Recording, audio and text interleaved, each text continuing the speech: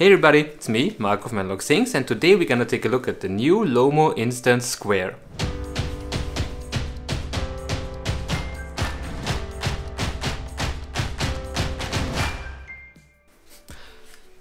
Well, the Lomo'Instant Square, a new camera on the market, the biggest competitor to the Polaroid Originals One Step 2. And in my opinion, it is a competitor, a pretty strong one. We will dive into the camera in a second, but first I have to say something. Lomo, if you're watching that, I'm really sorry. I kinda lost the remote of the camera on outdoors and I can't find it anymore. I'm so sorry. I hope you forgive me. Sorry, again. First things first with the camera. It comes with a remote that's missing because I lost it. I don't know how. It actually, the remote sticks pretty well in the camera, but I guess since my backpack is so packed with stuff and when I pulled out the camera, it kind of got hooked on the backpack and fell out or something like that. But stuff happens, I'm sorry. So we won't take a look at the remote control, but every other part on the camera.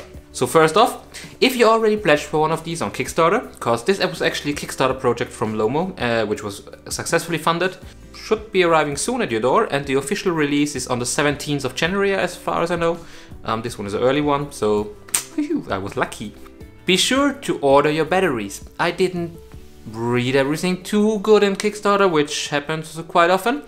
And this camera needs two CR2 batteries, which are hidden in the compartment down here. So these are CR2 batteries, and they actually need two of these little buddies. These little buddies are not too expensive on Amazon, so I will put some links in the description below. They are affiliate links, so if you want to support the channel, buy them over these links. But I didn't have them at home, so I went to a local store and bought these batteries, which made me pay 19 euros for two batteries, which is expensive. If you buy them on Amazon, you get two for 7 euros. So be wise and order now your batteries all ready to have them at home. So the camera is pretty amazing in my opinion. It folds together like a S670. So you open it by just pulling the lens up and closing it together by pushing that level down and closing it down again. To load the film, we open the camera in the back here. You just pull down this little lid. So the old film is in here and it's lying flat in the camera. You just have to pull it out. We put the old cartridge out and put it away. So let's put in some film. Instax Mini Square, we'll put it up.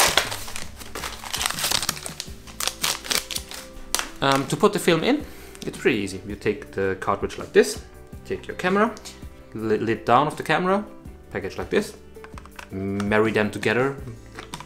Just put the cartridge straight inside. Don't tilt it or anything, then it wouldn't fit in. Just put it like this inside, then it's in the camera.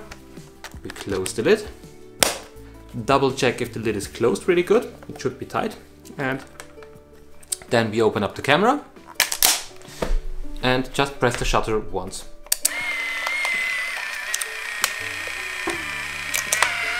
And the dark slide comes out and you're ready to shoot. So it shows us 10 exposures and we're ready to shoot. Yeah, well, that's the easy part of the camera. So let's open up the camera. Don't worry, you have to pull a little bit strong here on the lens. So we just grab it here with our fingers and open it up like this till it's open and locked in place.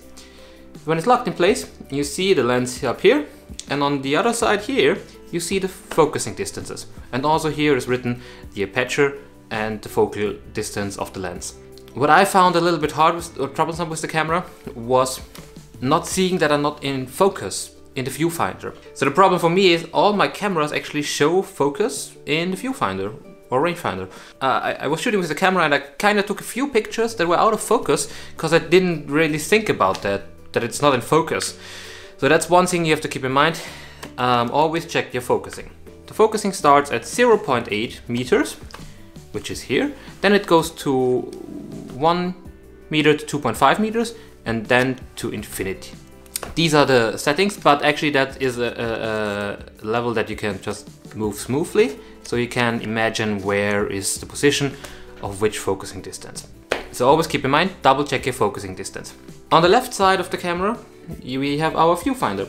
The viewfinder is pretty small. It has a little darkening on the top left side, like on the top side and on the left side, which actually shows you when you're on 0.8 meters of distance, of focusing distance, the cropping is different than if you're on infinity, because the lens changes the selection of the image. Little gray layer that's laying on top of the image. So if I take a look, you can see that little layer. When you look through that viewfinder, make sure that you're looking straight. It's easy to get off axis with a double check if the camera is actually pointing where you really want to shoot. So that's one thing to keep in mind with the camera. There's a little mirror reflective one, that's for selfie mode. Yeah, I know I can take selfies. You've seen that a lot of times now. Selfie mode shows you yourself in the mirror. What's that Lomo logo below? Yeah, well, actually that Lomo logo below is the shutter. And that's actually my biggest concern about that camera. That shutter drives me crazy. I will do a little series called unintentional pictures, like this here, or this here, and this here. That shutter distance when you push it is really shallow. And if you're wearing gloves because it's winter outside and you just grab your camera and hold it and load new film or anything or open it, yeah, what happens is you take a picture. Selfie mode. Woohoo, we have one. It also doesn't feel like a real shutter to me. So it's like this ½ millimeter of push and you take a picture. I would really love something that you have to push, that you know you take this picture. On this side here, there's actually two hooks for camera belts that you have if you have one.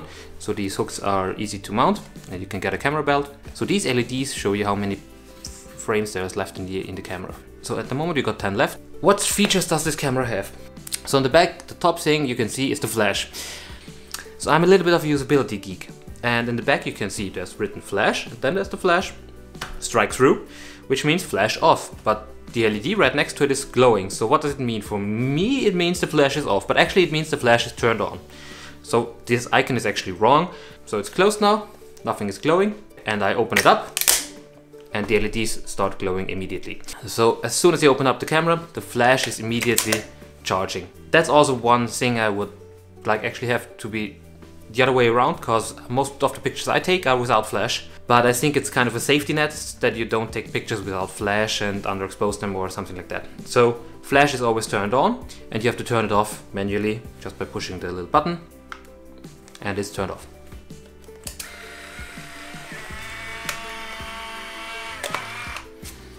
Unintentional picture number 527.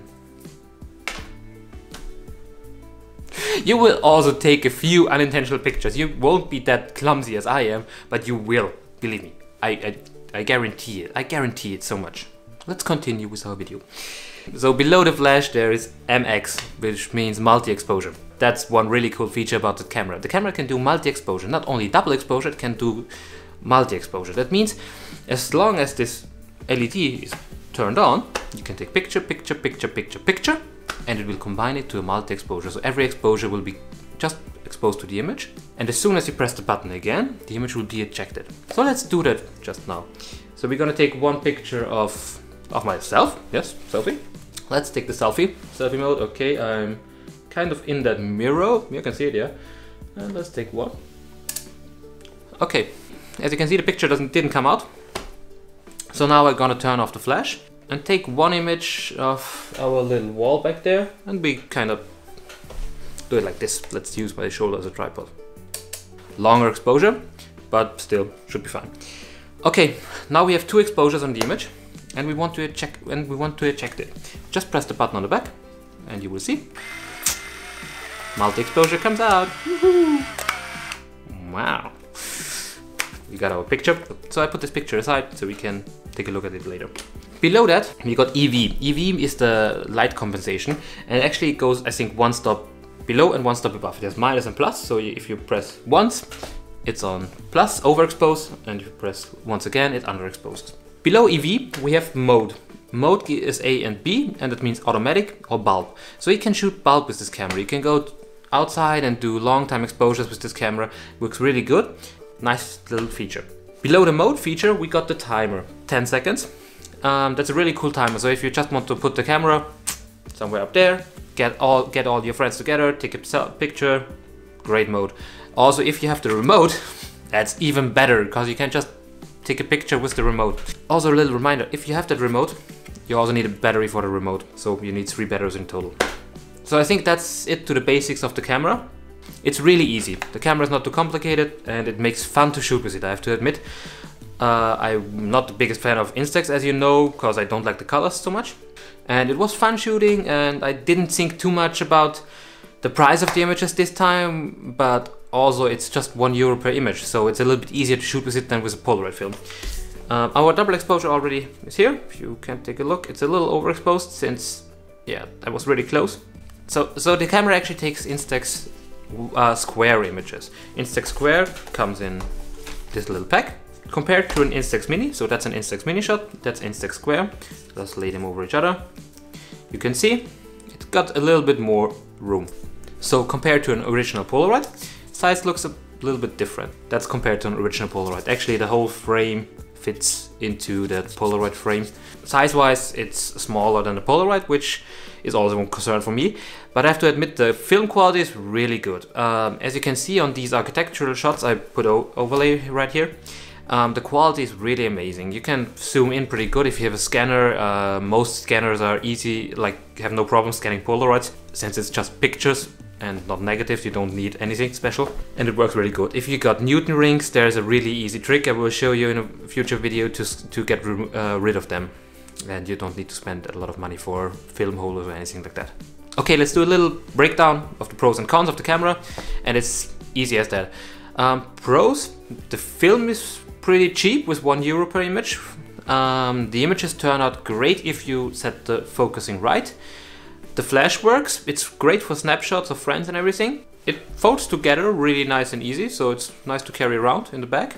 And it has some really nice functions like multi-exposure, the timer, and the remote control. Downsides, for me, the shutter is one downside. The push of the shutter is really too easy in my opinion. Also the exposure control, like darken and lighten, that could be a little bit better in my opinion, so that you have a little bit more control over it. The other one is for me that I forgot to focus, but that's a usability issue with myself, not with the camera.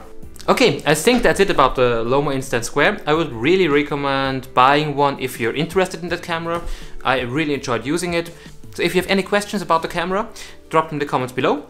If you liked the video, hit like. If you want to see more content, hit subscribe. So next week we'll take a look at the camera and its filters. And at the end, I really want to thank you guys that channel is growing like super fast. I can't like explain how that works out, but it's amazing, and I love you guys. You're just amazing. All the questions you drop me, I'm happy to answer them. I do my best to answer them as quick as possible. Don't be mad at me if it takes some time. And it's a fun ride with you, and I hope to continue. And I hope you like that stuff that I put out in 2018. I will also add a new format, which is a Q&A. I will try to do that every 2 weeks. So if you have any questions for that videos, just drop them in the comments below here. I will do a little teaser video for the Q&A soon, or you can also drop them there. And hope to see you next week. Bye!